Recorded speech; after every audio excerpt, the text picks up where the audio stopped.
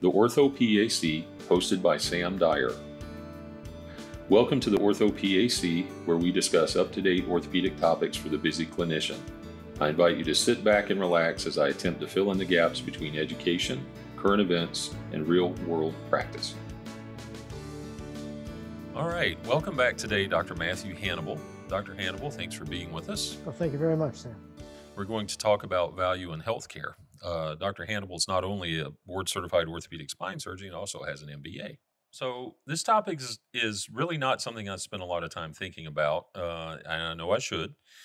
And I'm hoping you can give our listeners a better understanding. When I started researching this, and there's a lot of information out there, a lot of government stuff, I looked up the word value and just came up with some different definitions.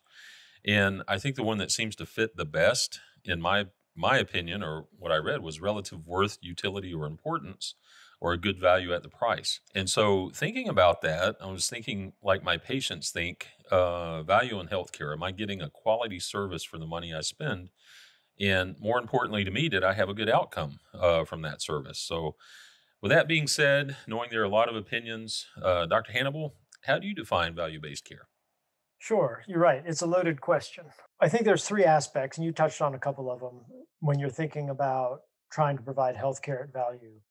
Those three are essentially cost and quality. The other is accessibility. So those are the three things. You're trying to achieve high quality care to the most possible people that you can at the lowest possible cost. Obviously, the three of them in concert are hard to achieve. And where value comes in, and when we think of it in terms of an equation, it's quality over cost. The higher the quality, the lower the cost, the better the value is. And so that's how I would define it. Now, of course, quality is a loaded term. So next comes, how do you define that? And you sort of indicated that maybe outcome is the best qualifier. Um, but outcome is also a difficult one to define. In other words, what a patient feels is the best outcome may not necessarily be the good outcome. If somebody has cancer, they eventually die of that diagnosis. Was the treatment you provided from the beginning to the end, still a failure of outcome? In other words, did they get the best care that we possibly have at this time or not? And so, was providing any care worthwhile, or should we have just withheld care because it would have been more valuable? Like, those are hard things to answer, and it gets into an ethical situation. Really, what we're trying to achieve is what we would consider in an uncertain environment where all outcomes, in other words, we don't have cures for many conditions that we treat. We're just trying to prolong life or ease suffering. And so what is the value of those things? In other words, are we providing the best care we have available at this time? And are we treating the patient for the right indications with the right treatments at the right time? And a lot of those have to be defined by the collective, by a group of physicians. Like, what is the best treatment at that time? And then we have to make sure we render it. So that's where it does get very difficult to define. It is, and it was difficult for me researching this. So it's already a difficult concept to define, and now we're putting metrics and outcomes on the measurement of this. And there are several. I know that a lot of people are familiar with CMS and MACRA and that sort of thing, but there are so many other components: physician qualifying reporting initiative, value-based modifier, meaningful use, merit-based incentive program. I mean, it's just you're dying in a sea of acronyms here. Is any of this really improving value for the patient? And if so, how? I think what it boils down to is really providing each patient the type of care that they require at the time. And what that means is, are you providing service, making a referral, or ordering a test that is either unnecessary or in some cases harmful? Really, that just comes down to the education of each individual provider and knowing this is the necessary treatment at this moment in time. And you mentioned incentives in some of that, because some of these programs are incentive based, obviously. And and that is one of the huge problems with our healthcare environment, is how the incentives are set up, because people will make decisions. We know this economically. They'll make decisions based on incentives. And so things like the MACRA program or the MIPS program are designed saying, listen, we're going to take a broad view. We're going to take a 90-day bundle and we're going to say, we'll give you, if you can save money for the government on that, we'll give you a portion of it. And so it doesn't say how you do that, but if you do, you'll save money. And so it really doesn't say much about, is the patient indicated for a certain procedure or a certain treatment. It only talks to, can you decrease the cost of whatever care you're rendering? And of course, there are incentives in that. There are incentives to not do procedures. There's incentives uh, to basically treat the patient differently than you normally would, trying to save money. And it becomes difficult to know if you're withholding necessary care. Would a more expensive treatment be more appropriate for that patient with a better potential outcome? There is that type of incentive. Of course, insurance in general has perverted incentives, what we call moral hazard in business, where whenever you have a third party payer involved that is going to decidedly pay for a service. So when, you will find when people meet their deductibles and they don't have much in the way of copay, they'll increase their frequency of visits to the physician, request tests that maybe they don't need. Frequently happens at the end of a year, right? We see it all the time in practice. People will come in asking for an MRI that, my knee's been hurting for a long time. I want to get that MRI. I've met my deductible. Now's a good time for me to get it. That's moral hazard in play, and it increases the cost. So there are incentives that are happening that are definitely not in the best interest of saving money and not really in the best interest of the patient and their care. When they have these incentive-based programs, there's so many different things. Doesn't that create, like, a lot of duplication of the medical record and a lot of paper trail that just kinda really it's just collecting data? I mean, how does that improve value and care? And you're absolutely right, Sam. The burden of some of these government programs is their administrative burden as well. So not only duplicating tests because we're not passing that documentation around, even though it's digitized, we are also increasing the amount of non provider staff and effort that we have to put into getting that data digitized. They began MACRA in the early phases, was a fairly well respected program. But then as the burden became higher and more costly, and they started ratcheting down how much physicians would benefit and groups would benefit from saving money, it became less attractive. And so, how much value is it providing is a really good question.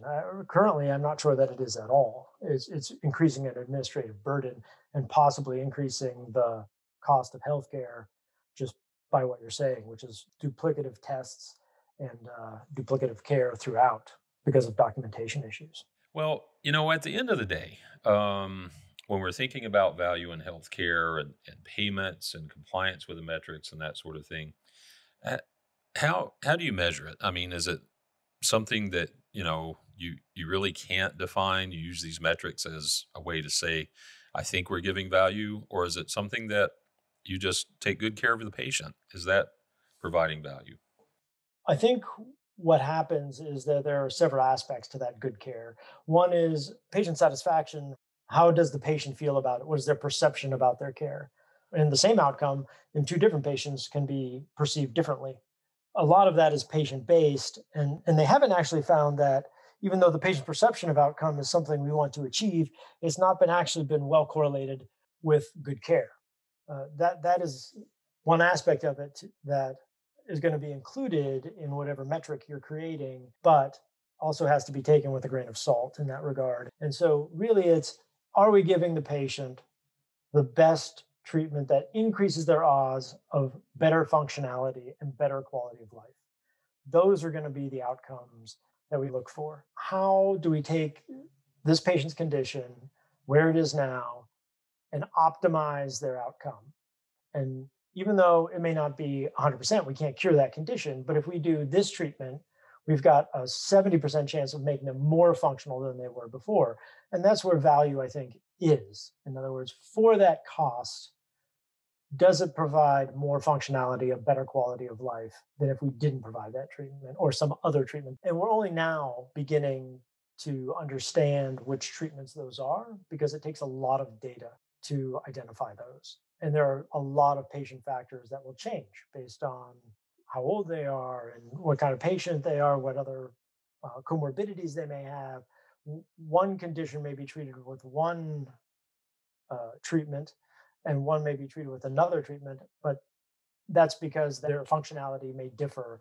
And that's where I think it's going with healthcare. It's going to have to be a personalized, individualized treatment program for each patient based on data. Okay. Let me ask you one question. Arthroplasty, someone that does hips and knees. Well, there are different degrees of, failed hips and failed knees that require revision. And it seems like that's going to be a challenge to kind of meet some sort of value when you're working on somebody that already has, for want of a better word, poor protoplasm, So how does that fit? Or is that even a consideration? Yeah, it's definitely something we have to consider. But what you're talking about is the more complicated patients. Right now, there are certain programs, like I was talking about the bundling, where there's another perverse incentive where if you take on that complicated patient who you know is at risk of being expensive because they have, like you said, poor protoplasm, they may not recover as well as somebody who's more healthy, or they have obesity, or they have diabetes, they have risk factors that increase their chances of having a complication, which is going to be more expensive for you. You're now incentivized not to operate on that patient, even though they're the ones who may benefit from having a knee replacement or some other orthopedic treatment. And there are some studies that are suggesting now that it may be the more fragile patients, the ones who are at higher risk, who have the most to gain from some of our interventions, as long as they're appropriately evaluated and they can tolerate the procedure, they may benefit the most. We really have to watch, how we get involved in these more complex procedures and how we get incentivized to take them on. The bundling program is not going to work for that. Things like macro and MIPS, because they're incentivizing you not to do that. But if you had a personalized, you say, listen, for this patient with this risk profile, they're most likely going to benefit from this procedure. We're more likely to get them better than if we didn't do it. There's value in that. And so any program that we have going forward is going to have to incentivize that type of care for the right patient. And I think that's where it's going in the future. So that revision knee and hip, maybe not all of them get revisions, but the appropriate ones do. Well, Dr. Hannibal, confusing subject. I appreciate you coming on and trying to make some sense out of it. So, any other thoughts that you have on it? Just one last thought, because I think all the things we've talked about are leading up to. Um, you're right. It sounds confusing. How do you put all this together? I think what the next 20 years of medicine are going to bring is a couple of innovations, which are we're already heading that way. In other words, we talked about digitization of healthcare records. We've talked about collecting data and personalizing treatment protocols for individuals based on risk factors and risk profiles. The question is, how do you do all of that? And right now, we're already just bridging the gap where we've got enough data and we're starting to collect the data from these EHR systems where we're using machine learning and artificial intelligence to help us define these personalized treatment protocols. So that's one aspect of the future that is coming, that soon those decisions are going to be strongly guided by computer algorithms, and they're going to be much more accurate and much more efficient than physicians are at doing it now. The other thing is population health. The value in healthcare, and when we talk about the American healthcare system, it's always said, well, we spend more than anyone else and our outcomes aren't any better. Although it looks on the surface like our healthcare system is probably the most sophisticated in the world, and indeed it is. What we miss is the population health aspect. All of our expense goes into care usually after a condition is identified. Whereas if you look at a lot of European countries, they spend a lot more on population health. If you took their population health expense as well as their medical expenses after the condition has been diagnosed, they spend almost as much as the United States. It's just that they break it up differently than we do. And so America needs to spend more money on population health and improving the health of the cohort of Americans in general. And then machine learning algorithms and artificial intelligence to personalize the care of each individual. When we start to do that, we'll see some true savings in healthcare. And I think you'll see that's where the value comes. Better quality care at a lower cost for all of Americans. You know what? It is very interesting to hear you say that as an orthopedic surgeon, and I'm not saying that to be disrespectful at all. I think it's fascinating, and I think it's awesome. So I'm glad to hear that. I'm glad you feel that way. I hope others do the same. Yeah. Well, I mean, I have my MBA too, right? So I think of it as a business person. Right, right, right, right, right. You got to think of it. So, well, Dr. Hannibal, thank you so much. All right, Sam. You have a good day. Thank you for joining the orthoPAC podcast. Join us for our 21st annual meeting in Nashville, Tennessee, FAAOS in the Music City, September the 6th to September the 10th, 2021 at the Omni Nashville Hotel. Check PAOS.org for details.